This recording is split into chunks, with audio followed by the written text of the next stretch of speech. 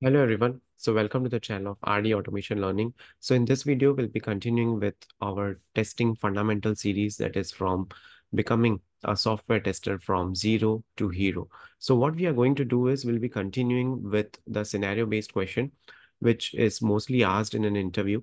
So this is the question that you would be asked. You are testing a mobile application that requires seamless integration with third-party APIs.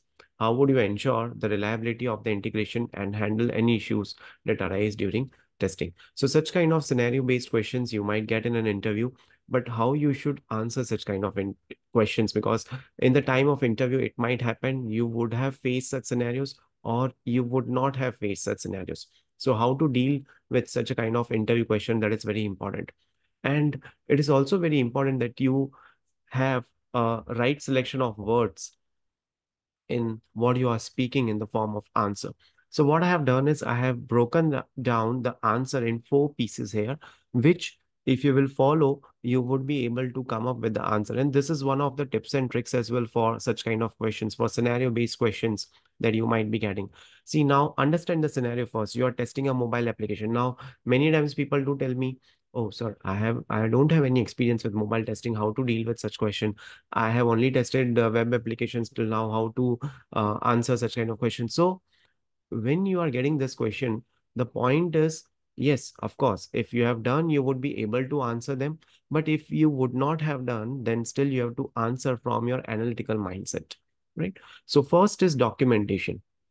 So that is the first and the foremost thing as a software tester. If you want to become a software tester, a successful software tester, if you want to have a long-term career like 20 years in software testing, then documentation is a key thing. So what we will do is we'll answer first from this perspective, from documentation perspective. See, documentation is important, and even if you have to test mobile application or web application or even a Windows based application, you will have to ha have to take the help of the documentation. Right now, here, what is the question? The mobile application is integrating with a third party API. Okay, so two things are coming into the picture. One is the reliability testing, how much the functionality is going to be reliable. Second is the integration testing. Now, many a times you might be seeing testing, you might be seeing the videos, okay, this is what the integration testing, the definition. But in this particular perspective, the interviewer wants you to answer, wants you to implement, and wants you to tell the practical approach for integration testing, right? So that is very important. We are not talking about the bookish things. We are not talking about those kind of tutorials in which we'll see, okay, integration is this and this. But what from the real-time perspective, real-time testing interview question perspective that we will be seeing. So understanding the documentation that is provided by the API providers. Now, what are the documentations? You would have heard about Swagger documentation, in which you would be having API endpoints, you'll be having request, you'll be having response, you'll be having those kind of methods, whether it is post, put, update, delete, get, all those things. So which are the endpoints? Which are the parameters? What are the expected responses? You'll be first understanding the documentation. Next is to design the test cases. Now, when it comes to designing the test cases, you should cover both positive, happy path as well as negative test cases. It is very important that you cover the negative, because you have to think from a 360-degree. Just don't think 180-degree and come back and just tell, okay, some testers, what do they do? They will test happy path and they'll sign off the user story. They'll close the user story. And when the client is testing, then the client will tell, oh, you didn't test this scenario. Oh, you missed this flow. So you have to think from a 360-degree angle. You have to analyze from everything. Sometimes you might be doing positive testing and you might be signing off, and you might be getting that stories done as well from the client end, from the UAT testing. But it is very important that you cover negative testing. So when you are designing test scenarios, you should include successful API calls. That is the API testing, right?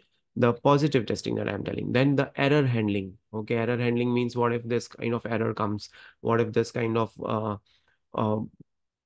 validation message comes? It is it that been handled or not? The edge cases, right? The corner cases, which we say, right? So those all things you have to cover from the different aspects. Everything you need to cover. Okay. The third is perform testing. So documentation, designing is done. performing the testing. So what you will do is you'll perform the testing. How you'll perform the testing?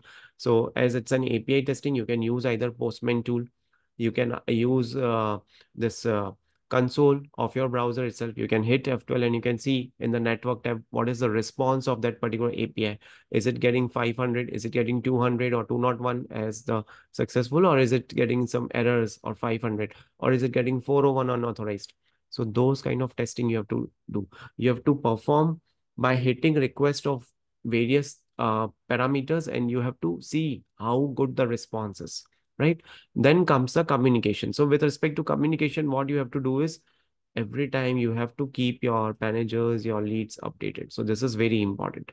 So many times, what happens is the company, the that software testers, they'll keep on testing, but they will not update their leads or their managers. So ultimately, what happens when there is a challenge or when there is a problem, then ultimately it comes as an escalation directly to them. So every time you have to maintain a crystal clear communication with the stakeholders. You have to provide regular updates to them. If any challenges are there, you have to provide update. If anything is working fine, you have to provide an update. How many bugs you have found, you have to provide an update. How many test cases were you able to execute, you have to provide an update. So all these things you have to answer. So if this kind of test scenario comes to you in an interview, how would you ensure the reliability of the integration and handle any issues that arise during testing?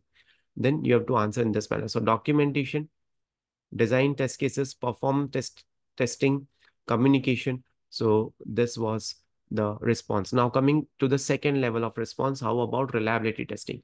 So we'll be seeing the answer of that as well. But before that, if you're watching this video for the very first time, then I'll request you to please hit like, share, and subscribe our channel. Also give us some feedback with respect to these kind of scenario-based questions. Are these really helpful to you? And also let me know the audio and the video quality. If you are seeing any change in the videos, if you are seeing any kind of problems with the videos or audios, then please give a uh, transparent feedback in the comment section of the video. Now, coming to the second aspect, how will you test the reliability?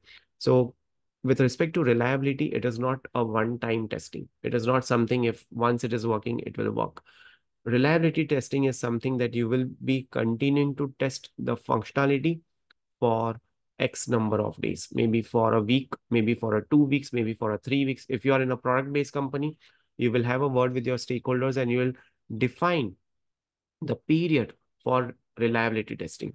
Why it is necessary to define the period? Because it should not happen that you are trying to shoot some things in the black, right? You don't have to shoot something without any target. There should be some ETA, there should be some timeline associated to it. It should not happen that you are not doing with respect to what your end goal is, right? So you don't have to go for an unplanned testing. You have to plan such kind of testing. That you have to come up with a proper schedule. You have to discuss with your leads, with your managers, and then only you have to take this kind of decisions. So whether 2 weeks or 3 weeks, or is it 4 weeks of testing? So maybe every night you will keep that API automation suite to run and you will see how is the reliability for that. Are we getting successful messages every time? So such kind of things are necessary with respect to reliability testing. It should continue to run for X number of days. After X number of days, you will be consolidating the report of pass fail, and you will say, okay, out of 20 days of execution, it worked maybe for 18 days. That means you have a 90% of the success criteria with respect to this particular feature. This is how you have to come up with your data. Data is very important with respect to testing, because no one would be believing you that you have tested until unless you don't provide some kind of data, some kind of evidence to them. So that remains very vital, right? So this was one of the interview question that you can get with respect to test scenario. You are testing a mobile application that requires seamless integration with third-party APIs. How would you ensure the reliability and handle any issues that arise during the testing? If there are any issues that arise during testing, so you'll communicate with the development team, you'll get them fixed, you will retest them, you'll update your test cases with a pass fail status, and you'll move on with the cycle. So that's it for this video. Thank you so much for watching this video, and stay tuned for more updates.